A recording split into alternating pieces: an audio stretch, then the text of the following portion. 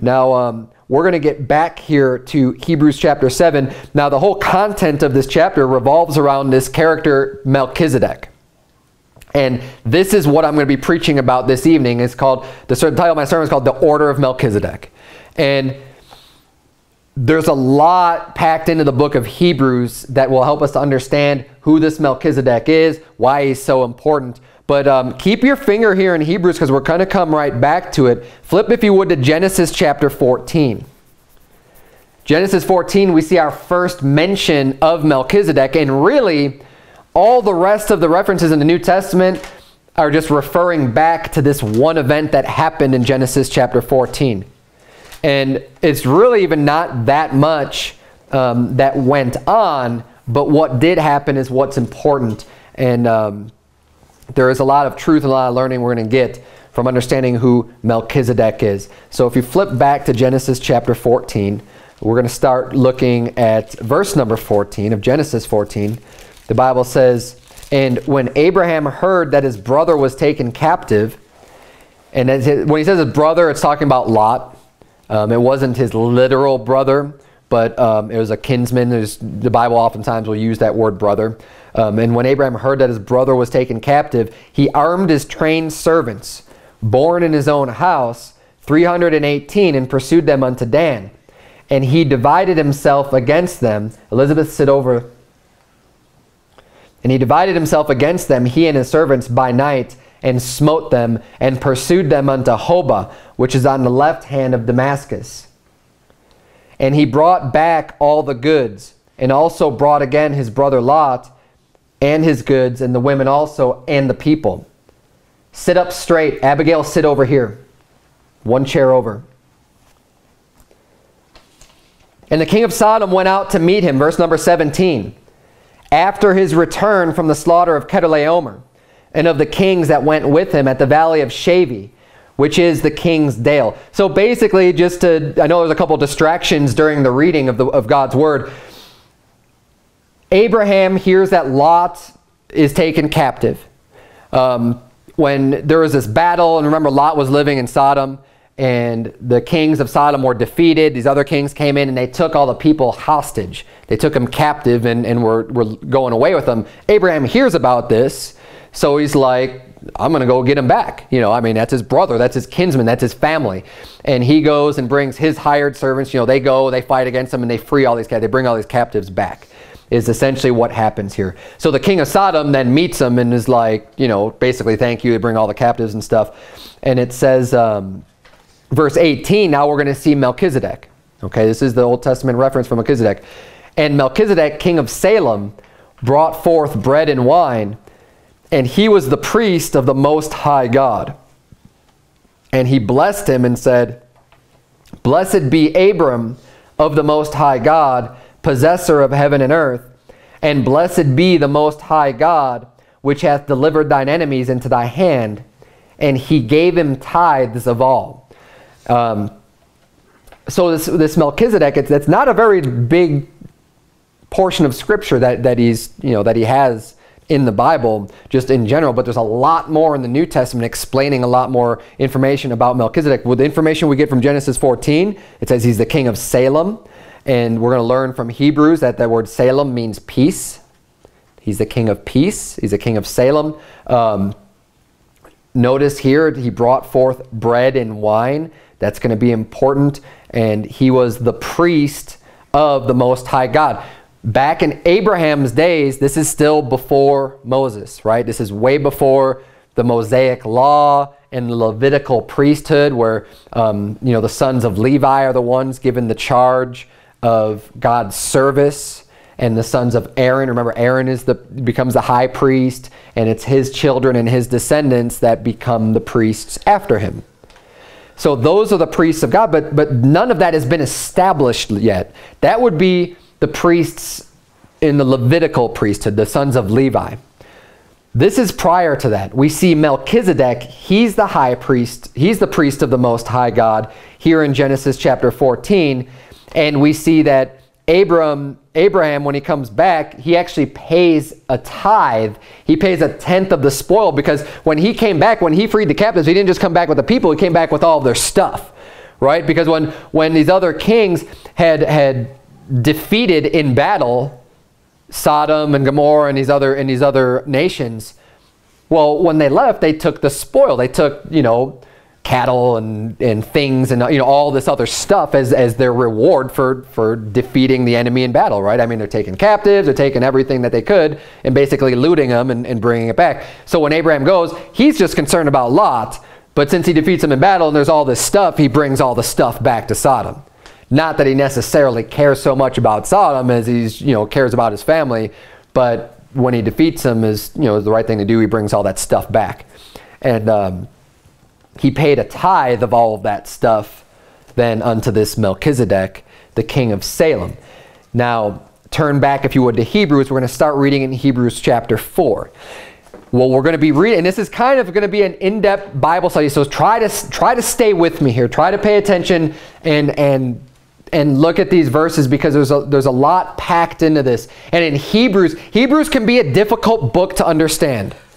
Hebrews isn't the most easy doctrinally to get. That's why it says, leaving the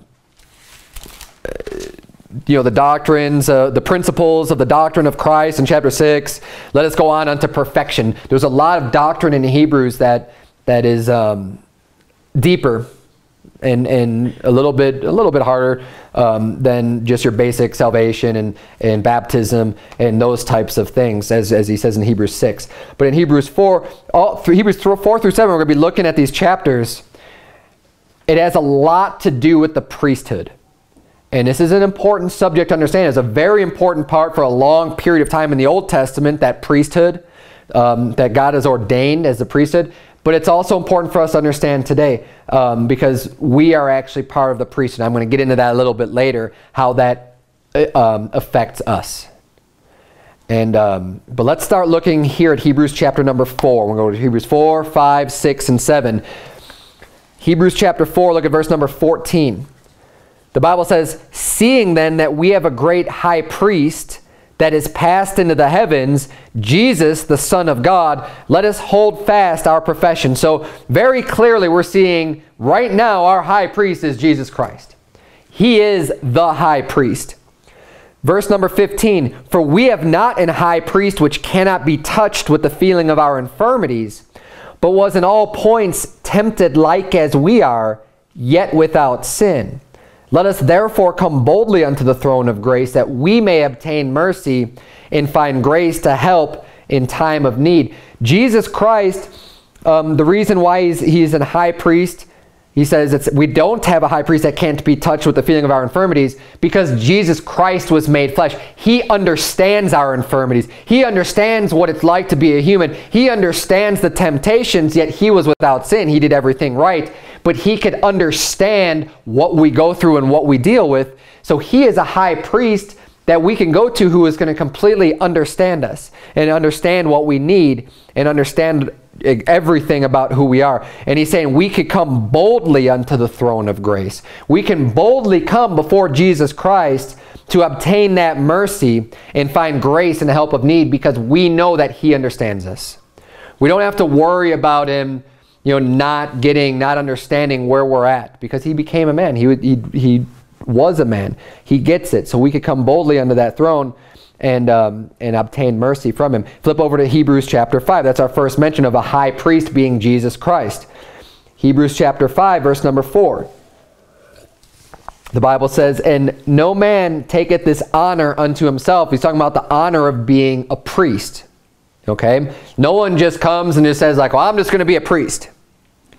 He says, "But he that is called of God, as was Aaron. So also Christ glorified not himself to be made an high priest, but he that said unto him, Thou art my son, today have I begotten thee." That's God, of course, saying, "Thou art my son, today have I begotten thee." God is the one who ordained Jesus Christ as the high priest. Aaron wasn't the one who just decided, "Hey, I'm going to be the high priest of the people." God ordained him. God's the one who set the rules up, and it's not something you just take upon yourself. It's not an honor you bestow upon yourself. Honor is always given unto someone. It's not something you can just take for yourself. It always has to be given. And it says in verse number 6, "As he saith also in another place, Thou art a priest forever after the order of Melchizedek. And this is referring to Jesus Christ here. He's saying, and this quote actually, verse number 6 of Hebrews 5 says, as he saith also in another place. That's referring to another scripture. So we're going to turn there. If you want to keep your fingers in Hebrews 5, flip over to Psalm 110. That's where this quote is coming from. Thou art a priest forever after the order of Melchizedek. Now, Jesus Christ, and we're going to see this in the scripture, he was not born in the lineage of Aaron or of Levi. If you remember, Jesus Christ came out of Judah, right? The tribe of Judah. If you think of the 12 tribes of Israel, right? Levi is one of those tribes, but Judah is a completely separate one. Jesus Christ was born out of the line of Judah. That's where his descendancy comes from. Obviously, God is his father, but his physical human descendancy came through that line of Judah. And Levi is completely separate. And Levi is where, Aaron was a son of, he was a Levite. Moses was a Levite. These are the people, Aaron was the first high priest, and it was through his children where they would become high priests in that Old Testament law, in the Levitical priesthood. And we just have to make sure we're getting a clear understanding here, because Jesus Christ was never part of that lineage. But he is a priest after the order of Melchizedek. So there's the order of Aaron, or the order of Levi, and then there's the order of Melchizedek. And this is important. Just stay with me here, because I'm trying to lay some important groundwork to just get a full understanding of this Melchizedek and why it's so important. Psalm 110, we're going to see the quote from Hebrews 5:6. And we're essentially going to all the places in the Bible that reference Melchizedek. Okay, that's because we're doing a study on the order of Melchizedek tonight. Psalm 110, look at verse number 1. The Bible reads, the Lord said unto my Lord, sit thou at my right hand until I make thine enemies thy footstool. Now, and we're going to read all this in context, and we're going to see that this is completely talking about Jesus Christ. So you'll probably remember when Jesus Christ said, he was questioning the Pharisees, and he said, well, how saith in the scripture, the Lord said unto my Lord? How can he call him his Lord, basically, if he wasn't born yet, right? And he was trying to explain that Jesus Christ is God in the flesh. He's always has been. So Jesus was using this scripture to explain that to him. But anyways, I'm bringing that up just so you can see right off in context verse number 1, and we're talking about Jesus Christ. The Lord said unto my Lord, sit thou at my right hand until I make thine enemies thy footstool. The Lord shall send the rod of thy strength out of Zion. Rule thou in the midst of thine enemies. Thy people shall be willing in the day of thy power. In the beauties of holiness from the womb of the morning, thou hast the dew of thy youth. The Lord hath sworn and will not repent. Again, repent just means a change. He's not going to change his mind. The Lord hath sworn and will not repent. Thou art a priest forever after the order of Melchizedek. The Lord at thy right hand shall strike through kings in the day of his wrath. He shall judge among the heathen. He shall fill the places with the dead bodies. He shall wound the heads over many countries. He shall drink of the brook in the way, therefore shall he lift up the head. So that very quote, thou art a priest forever after the order of Melchizedek, we see it comes from Psalm 110, completely talking about Jesus Christ. And flip back, if you would, to Hebrews chapter 5, where we just were, in verse number 6.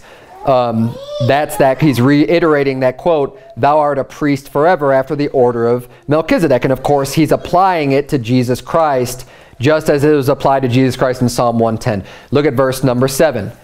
Who in the days of his flesh, when he had offered up prayers and supplications, with strong crying and tears unto him that was able to save him from death, and was heard in that he feared, though he were a son, yet learned he obedience by the things which he suffered, and being made perfect, he became the author of eternal salvation unto all them that obey him, called of God and high priest after the order of Melchizedek. Again, we're seeing these phrases over and over again, that Jesus Christ he's a high priest, and it's after the order of Melchizedek. Flip over to Hebrews chapter 6. We're going to look at verse number 17 of Hebrews 6.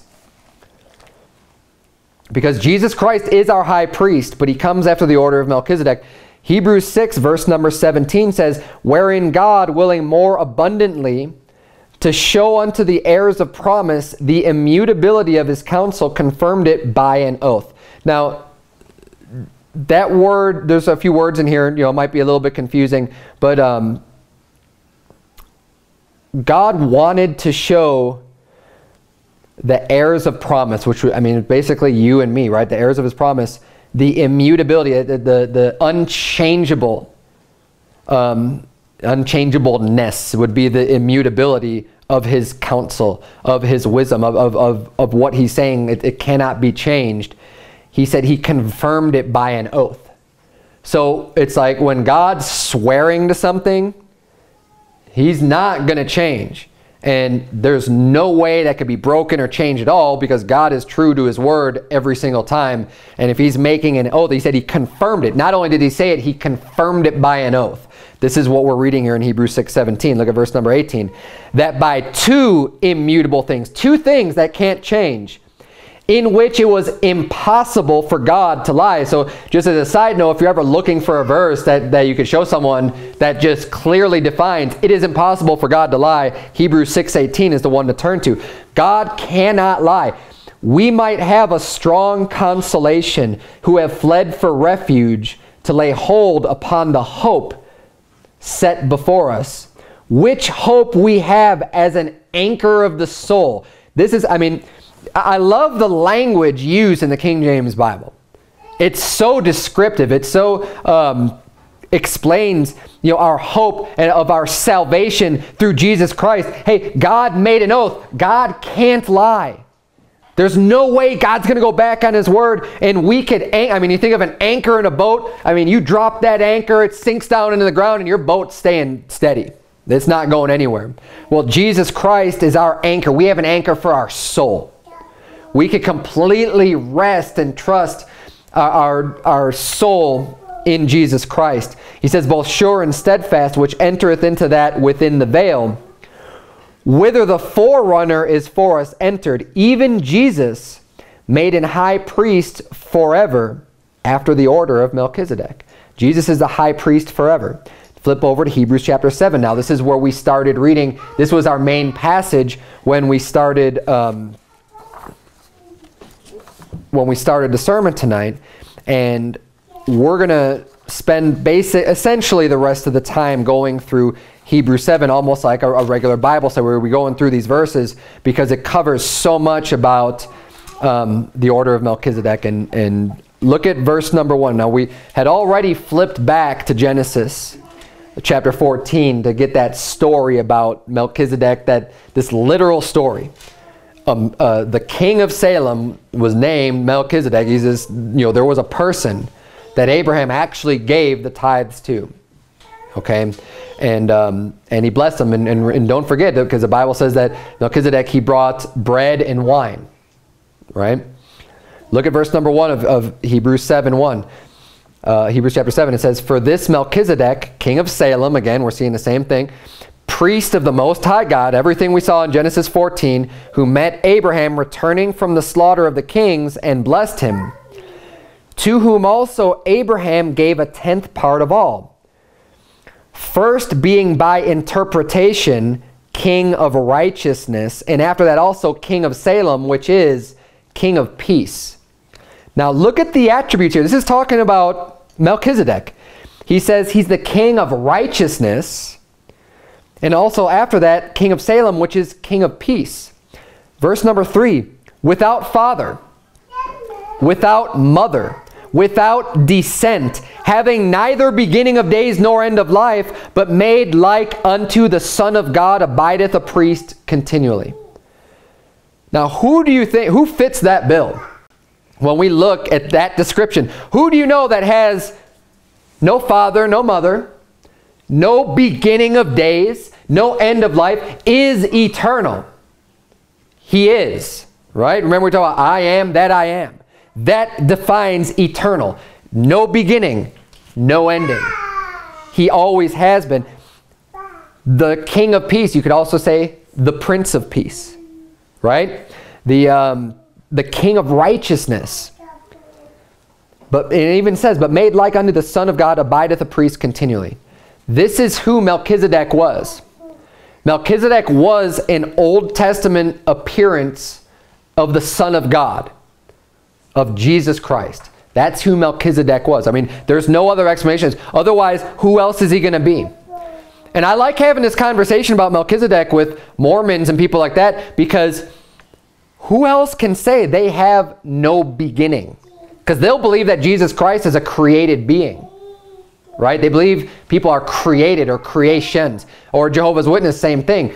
Okay, then who is Melchizedek? Because now we have someone here that says that they have no father. They have no mother. They have no descent. They didn't come from anybody. They have no beginning of days. They have no end of life. They've always been. That's who Melchizedek is. Is made like unto the Son of God, abideth a priest continually. All that was the physical appearance of the Son, of Jesus Christ in the Old Testament. And it's a pretty amazing thing, but we have all the evidence here that we could possibly need to understand that. Now, at that time, he didn't come to earth to fulfill his role of the Messiah, of Jesus Christ, that he did later when he came to save the world. That's not why he appeared. He was here for a separate reason. But he was a priest. He was the high priest of God. And that is the order that truly matters. Look at verse number 4. He says, now consider how great this man was. Again, talking about Melchizedek, unto whom even the patriarch Abraham gave the tenth of the spoils. Now he's going to start going into the importance of Abraham paying a tithe. And paying a tithe, because he's saying, look, the patriarch Abraham, you got to understand this, especially back at this time when this was written. I mean, even today, the patriarch Abraham is looked up to by the Jews as like, I mean, he is, the godfather, so to speak, or he's, he is this main person, and he is a very important person. He was called the friend of God. He was the one that God chose to bless, and he's the one out of his seed came Israel, Abraham, Isaac, Jacob, and all of everybody that God used after that. When God made those promises, he made the promises unto Abraham and to his seed, which is where Jesus Christ came from. Abraham is an extremely important figure. So what they're saying here is, well, wait, Abraham is like one of the most important people in history. He's one of the most important people. And if he's so important and he's so great, he's paying tithes to someone else. He's bestowing honor upon someone else and giving the tenth and saying, well, I owe this unto you. You deserve this. And Abraham was a great man. So he's saying, well, how much greater is this person now who's receiving that tithe of Abraham? Verse number 5, and verily they that are of the sons of Levi, who receive the office of the priesthood, have a commandment to take tithes of the people according to the law, that is, of their brethren, though they come out of the loins of Abraham. But he whose descent is not counted from them received tithes of Abraham, and blessed him that had the promises. Again, him that had the promises is Abraham. He had all these promises from God. And it says he received those tithes. And it says in verse number 7, and without all contradiction, the less is blessed of the better. So when Melchizedek blessed Abraham, the Bible says the less is blessed of the better. So Abraham is the lesser of those two people, and Melchizedek is the greater. Melchizedek's the one giving the blessing. He's the greater of the two because he was the Son of God. He was Jesus Christ in the flesh. And I'm going to spend a little bit of time talking about the tithe too, because this is important to understand this, because there's a lot of people today that attack the tithe. And they'll tell you, well, that was Old Testament. That was in the law. That was for the Levitical priesthood. And they'll actually point to Hebrews chapter 7 to say that those things were done away. And because the Levitical priesthood was done away. Now, I'm going to prove to you tonight, I'm going to show you that that's just simply not true, and they're misapplying what Hebrews 7 is even talking about and why they're even bringing up the tithe, because the fact that it's bringing up the tithe is very important, but I think it proves my point completely and destroys these people who want to deny the tithe altogether. Now, I'm not going to get into all the other various proofs and reasons for the tithe, but just what we're seeing here in Hebrews 7 is extremely important, because keep this in mind too. When Abraham paid the tithe unto Melchizedek, this is before the Levitical priesthood and before that was written in that law to give tithes unto the children of Levi and to give tithes unto the priest. We see a tithe that preceded that law. So what is done away with the tithe is we are no longer tithing unto the children of Levi, but the Levites aren't even the priests. They don't handle the charge of God anymore, so that has changed. But the tithe altogether, or the concept of the tithe, has not been done away. The tithe existed before the Levitical priesthood, and the tithe still exists after the Levitical priesthood. But let's keep reading here, because Hebrews 7 really talks in depth about the tithe, and it's making a very important point that Abraham actually paid tithe. They say in verse number 5, we already read this, but he says, "And verily they that are the sons of Levi, who receive the office of the priesthood, have a commandment to take tithes of the people according to law, that is of their brethren, though they come out of the loins of Abraham." That's not the verse I was looking for, but he's saying that he's just referring to the Old Testament law of the Levitical priesthood taking the tithes.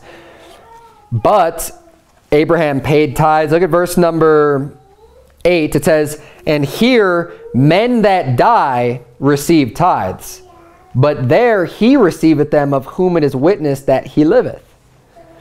Verse number 9, "And as I may so say, Levi also, who receiveth tithes, paid tithes in Abraham, for he was yet in the loins of his father when Melchizedek met him." So they're saying even Levi now, who are the ones that receive the tithes, according to Levitical priesthood, even Levi paid tithes, because they're saying that he was still in the loins of Abraham. Like he wasn't even born yet, but even the people who are receiving tithes now, they paid tithes to this Melchizedek. Now, why is there so much talk about the tithe being paid to Melchizedek? Why is this so important? Like why do they focus so much on this event happening? The reason why is because the tithe belongs to God. And I'm going to prove that to you from a few places in Scripture. Genesis 28. You could turn to these places now if you want to. I'll go through them pretty quickly. Genesis 28, verse number 20, we're going to see Jacob. And guess what Jacob did? Jacob also pays a tithe unto God. Right? This is before the Levitical priesthood. This is before Moses, right? Jacob becomes Israel, and Israel has the 12 tribes. It predates that. So we see not just Abraham paid tithes, now we're going to see Jacob also paid tithes. Genesis 28, verse 20, "And Jacob vowed a vow, saying, If God will be with me, and will keep me in this way that I go, and will give me bread to eat and raiment to put on," and remember from this morning, having therefore food and raiment, let us be there with content. Jacob, that's all he's asking. He's saying, God, if you're going to feed me, if you're going to clothe me, right? Verse number 21, "So that I come again to my father's house in peace, then shall the Lord be my God. And this stone which I have set for a pillar shall be God's house.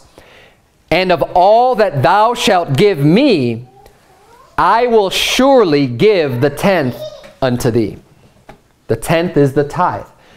Jacob made a vow and saying, well, everything that when you give it to me, God, I'm going to give you 1/10 of that right back to you.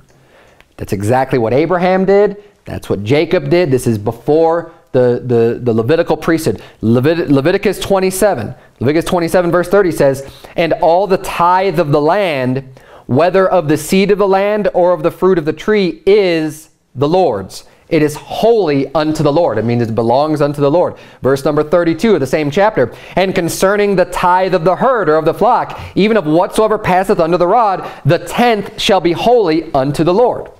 This is explaining the tithe on the children of Israel under the Levitical priesthood. They're saying, look, the tithe belongs to the Lord. And then, of course, Malachi chapter 3, verse number 8 says, will a man rob God? Yet ye have robbed me. But you say, wherein have we robbed you? You're saying, what do you mean? We call us robbers, God. How did we rob you? He says, in tithes and offerings. So how else could it be robbery unless that's something that already belongs unto God? The tithe belongs to God. He says, it's mine. You need to pay it because it's mine. Not because you're doing me a favor, not because you're just giving me something out of your heart. He's saying, this is a command, this is a demand. You owe this to me. I give you everything, you need to give me 1/10 back.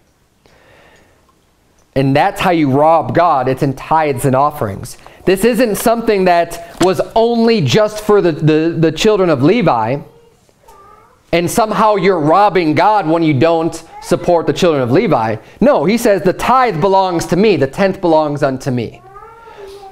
Which is the whole reason why they're bringing this up about Abraham paying tithes to Melchizedek. Because Melchizedek was God in the flesh. It was Jesus Christ walking on this earth. The tithe belonged unto him. And that's why he paid it. And that's what's being emphasized here and really going over that this point of the tithe. Let's keep reading now back in Hebrews chapter 7. In case you had flipped over and looked at any of these references, we'll go back to Hebrews chapter 7, verse number 11. The Bible says, if therefore perfection were by the Levitical priesthood, for under it the people received the law, what further need was there that another priest should rise after the order of Melchizedek and not be called after the order of Aaron? For the priesthood being changed, there is made of necessity a change also of the law. Important phrase, because it's explaining that we are no longer, and especially at this time, because a lot of people were still following and practicing the Levitical priesthood ways from the Old Testament. He's saying that, okay, now Jesus is a priest under a different order, under the order of Melchizedek.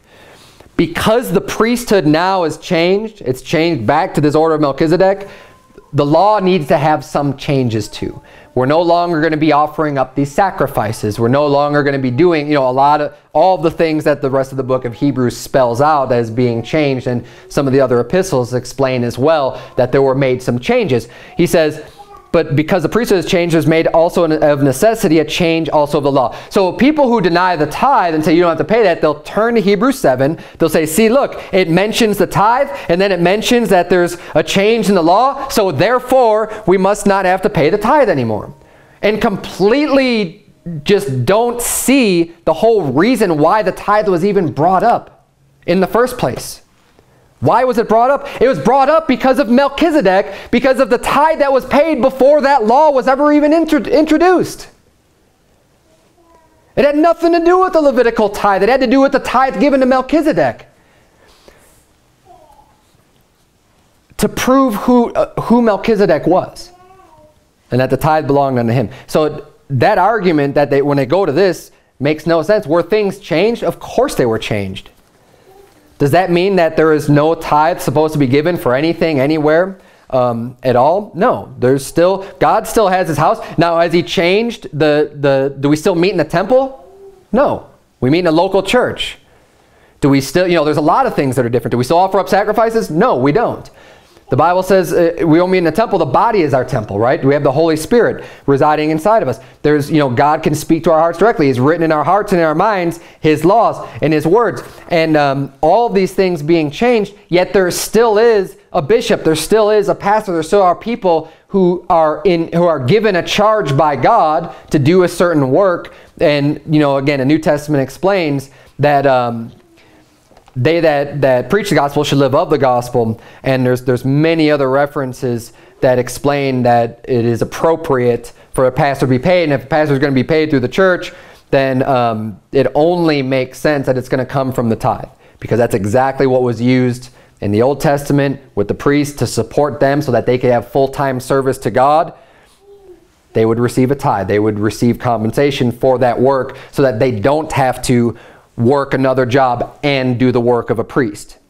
And it's the same thing in the New Testament. The tithe has been around even prior to the Levitical priesthood. But I just wanted to point that out because it's an important point to make, and people will try to turn to Hebrews 7 to use it as proof that we don't have to pay a tithe. But that is completely false. And that's just what the Bible says. I don't care what people think, like, oh yeah, you're just preaching for money. Yeah, listen to my sermons because that's what I'm preaching for. Because that's what I care about. I care about the big money coming in and paying me a salary. You can judge that for yourself if you think I'm just preaching for money up here. Judge that in yourself. But if you're just going to say because a pastor's getting paid, he's automatically preaching for money, you're wrong, and that's wicked. You better have proof of that, because all the verses that talk about that are against a person preaching for filthy lucre's sake, that's what their intent is. That's what their motivation is money. So just because someone receives some money doesn't mean that is their motivation for preaching. That it's just to receive more money and just to get more money. That's what preaching for filthy lucre's sake means.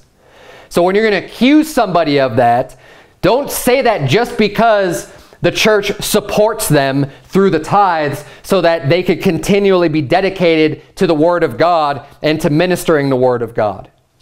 Because that is the reason why they receive any tithe in the first place and are compensated, so that they could give themselves over continually to prayer and to the ministering of the Word of God. And someone who's doing it for the right reasons, they're not preaching for filthy lucre's sake. I'm sick of these false accusers that just anyone who receives any compensation for doing the work of a pastor or of a bishop, they're automatically just preaching for money. It's not true. When they use these verses out of context and they misapply them to people who are doing the right thing and are doing the work of God, and they're not preaching for money. They're preaching because they were called of God to do that. But let's keep reading here. So verse number 13 says, "For he of whom these things are spoken pertaineth to another tribe, of which no man gave attendance at the altar. For it is evident that our Lord sprang out of Judah." This is why I covered this earlier. "Of which tribe Moses spake nothing concerning priesthood. And it is yet far more evident. For that after the similitude of Melchizedek there ariseth another priest, who is made not after the law of a carnal commandment, but after the power of an endless life." Again, we see of course, Jesus Christ has an endless life, and he didn't come to, the gospel isn't obeying the carnal commandments. It's not obeying the laws. It's faith through Christ and through his, what he did for us. Verse number 17, "For he testifieth, Thou art a priest forever after the order of Melchizedek. For there is verily a disannulling of the commandment going before, for the weakness and unprofitableness thereof. For the law made nothing perfect, but the bringing in of a better hope did, by the which we draw nigh unto God, and inasmuch as not without an oath he was made priest. For those priests were made without an oath, but this with an oath, by him that said unto him, The Lord sware and will not repent, Thou art a priest forever after the order of Melchizedek. By so much was Jesus made a surety of a better testament. And they truly were many priests, because they were not suffered to continue by reason of death." So he's saying there were many high priests under the Levitical priesthood, because they couldn't continue, because they would die, because they were human beings. Right? That Levitical priesthood it changed as people would die. There'd be other priests would rise up into doing that same office and doing that same job, because they're just human beings. But he's explaining, but Jesus Christ, because he lives forever, he is always that high priest. He always has that job. Verse number 24 says, "But this man, because he continueth ever, hath an unchangeable priesthood." The priesthood never changes. It's always with Jesus Christ, the high priest. Verse number 25, "Wherefore he is able also to save them to the uttermost that come unto God by him, seeing he ever liveth to make intercession for them. For such an high priest became us, who is holy, harmless, undefiled, separate from sinners, and made higher than the heavens. And again, we see this. This is a much more complicated description or explanation of Jesus Christ being God in the flesh. But it is nonetheless. It is exactly saying Jesus Christ is everlasting. He has no beginning. He has no ending. He's separate from sinners. He's always there to make intercession for us. He's made higher than the heavens. You know, he's undefiled, holy. This is all talking about Jesus Christ. This can be used as another support to support the deity of Jesus Christ. It's just a lot more complicated because it's not quite as clear-cut as many other verses are. But it's saying the same thing. Verse number 27, who needeth not daily as those high priests offer up sacrifice, first for his own sins and then for the people's. For this he did once, when he offered up himself. For the law maketh men high priests which have infirmity. But the word of the oath, which was since the law, maketh the Son who is consecrated forevermore. So real briefly, the last point I want to cover tonight is, you know, the priests in the Old Testament, they were of the tribe of Levi, right? That's how they became a priest. So basically you had to be born into that job. There was no other way to become one of the priests. Not only did they have to be born of Levi, specifically they were of the children of Aaron. The entire tribe of Levi, they had the service of God. They would help with doing just many of the tasks involved with, you know, at one point setting up the tabernacle, taking it down, who was in charge of all the different things. Also the daily sacrifices and all these other things as well. But then the job of the high priest, he went into the holiest place of all within the veil, and he would do specific sacrifices, and certain jobs and tasks were given unto them, as given unto him as the high priest. And so in the Old Testament, you had to be of the tribe of Levi, you had to be a lineage of Aaron, and not only that, the priests were always anointed with oil. That was part of their ceremony. When they have a new priest, they would anoint them with oil. Now, why am I bringing all of this up? Because in the New Testament, that Levitical priesthood is done away. We saw that Levitical priesthood doesn't exist anymore. But the priesthood has changed. It's no longer that Old Testament way, but it's under the order of Melchizedek. There are still priests. There's one high priest, it's Jesus Christ. But in the New Testament, we are born into that priestly line. Just like the Levi, you had to be a child of Levi, or a child of Aaron, a son of Aaron, to be a priest. Well, when you're a son of God today, or son of Jesus, that's how you become born into this priestly line. So every believer is born, you know, we believe in the priesthood of the believer, is what it's known as. We believe that we are priests today. And when we are born again, that's when we're born into that priestly line. And when they were anointed with oil, that's like us receiving the anointing of the Holy Spirit. We have the Holy Spirit that resides within us. That is our anointing. It follows that same pattern of the Levitical priesthood, but in a better way. That was a carnal way. Everything that happens in the Old Testament, all of these laws, all of these ceremonies are given as a foreshadowing of things to come. They're all symbols of things that are to happen later on. And it's amazing because you look at this. If you ever wonder why, like why do they anoint them with oil? Why do they do that? Why do they do some of these things when they become the priests? And sometimes you don't understand that. But the New Testament helps explain a lot of that. It says, hey, look, well, that anointing was for a reason. It symbolizes the anointing that we receive when we receive the Holy Spirit. So we become a priest in a similar way that they did, just in a much better way. We're born into it. We're born when we're born again. And we're anointed when we receive the anointing of the Holy Spirit that resides inside of us. Jesus is the high priest, but we are also a part of that priesthood. The last place let's turn to, 1 Peter chapter number 2, right near the end of the Bible. 1 Peter chapter 2 is the last place, and then we're done. 1 Peter chapter number 2. I just want you to see this for yourself because I kind of have said that we're this priesthood, but I didn't really prove it to you yet. 1 Peter chapter 2 will prove that to you. I don't like to make statements without being able to show you the scripture behind it from the Bible. Okay, you can see where I'm getting some of these the priesthood and the anointing and everything else, and you could say it makes sense, but prove it in the Bible. Okay, I'll prove it in the Bible. 1 Peter chapter number 2, look at verse number 5. The Bible says, "Ye also, as lively stones, are built up a spiritual house and holy priesthood." So it says right there, we're a holy priesthood to offer up spiritual sacrifice. Well, let's just go back. Let's jump back, because I'm starting off where I wanted to start with verse 5. Let's just get it all in context. Let's start with verse number 1.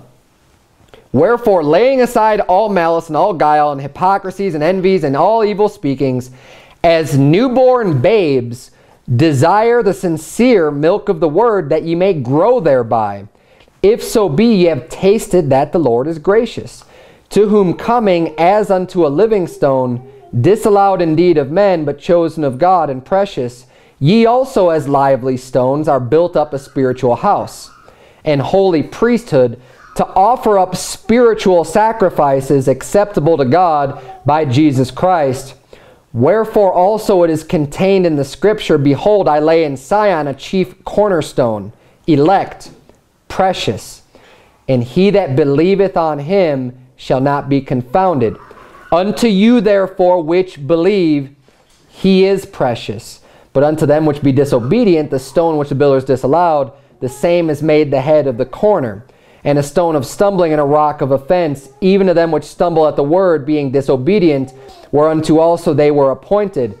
But ye are a chosen generation, a royal priesthood, and holy nation, a peculiar people, that ye should show forth the praises of him who hath called you out of darkness and into his marvelous light, which in time past were not a people, but are now the people of God, which had not obtained mercy, but now have obtained mercy." So you can see by the context here that he's talking about believers. He's talking about those that put their faith in Christ, and he's drawing the difference between those which believe and those that don't believe. And he's saying, to you that believe, he's the rock, he's that chief cornerstone, and to those that don't believe, that's the cornerstone is the stumbling block unto them.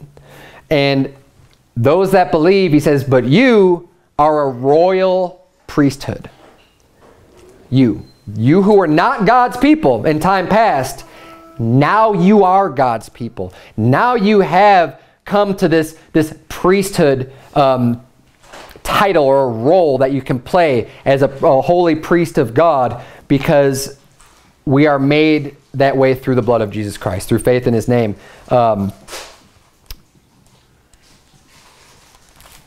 God has brought us close to him and made us partakers of that heavenly calling.